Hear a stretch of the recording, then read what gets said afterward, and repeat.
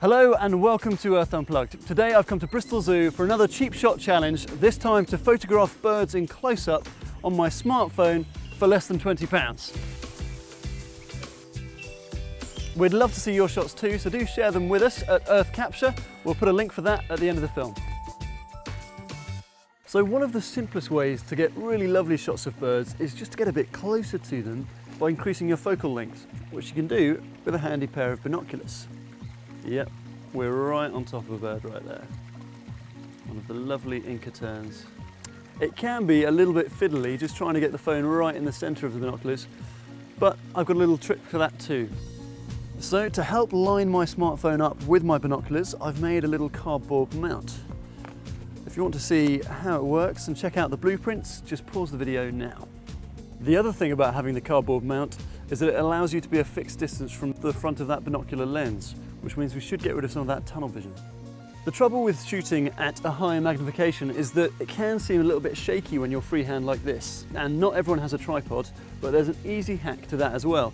If you brace the strap of the binoculars against your neck, that should give you a bit of extra stability, and you get a nice, steady shot. Brilliant. A couple of quid for a bit of cardboard and borrowing a set of binoculars, that's a pretty nice shot.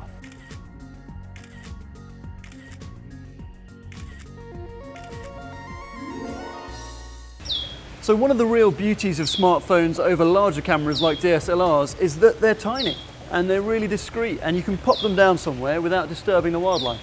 I'm going to pop a couple of bulldog clips on here that act as a mini tripod and then just pop it down. That looks about right. I've seen these birds kind of move back and forth through here. So it's great to have a discreet, tiny device to take your photo, but actually if I'm there to trigger the camera, that kind of defeats the object. So the great thing about these kind of devices is that you can link them remotely through Wi-Fi. So I've got an app here called Wi-Fi Camera, but you can use others like ManyThing, and there's a few out there. I can see remotely what the other camera is seeing and trigger it exactly at the perfect moment. And I tell you what, the rule partridges are coming through. The most extraordinary looking birds. They're curious too. And that is brilliant. Some of these shots are just so nice and it's a perspective you just couldn't get if I was by the camera taking the trigger. It's just fantastic. And I know we're in a tropical zoo garden where the birds look amazing and they are generally quite close. But these techniques will absolutely work in your own backyard or in a park or wherever you want to try it. Amazing. So we've got close already, but now I want to get extremely close. And for that, I'm going to use a macro clip-on lens on my phone and some food to bring them in. All we need to do is wait for the birds.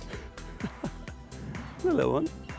So this clip-on lens just costs about £7. You've got a wide angle of fisheye and the macro lens. For that ultimate close-up.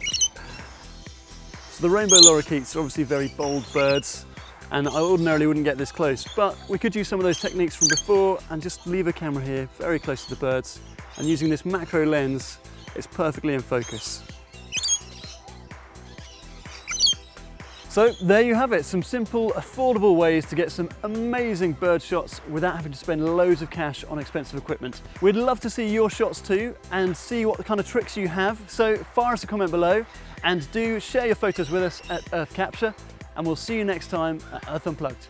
I would like to see an incredibly detailed, beautiful slow motion shot of a barn owl getting its prey. Today I've got another brilliant cheap shot challenge, this time to get a bird's eye view.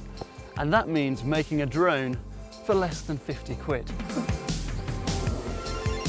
That's looking pretty cool.